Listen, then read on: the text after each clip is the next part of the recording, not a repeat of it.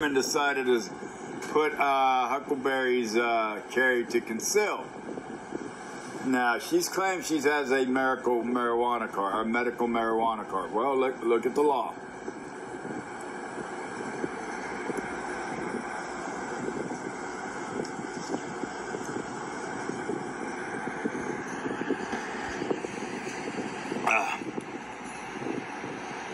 The Federal Gun Control Act of 1968 prohibits any person who is an unlawful user of or addicted to any controlled substance as defined by the Controlled Substance Act of 1970.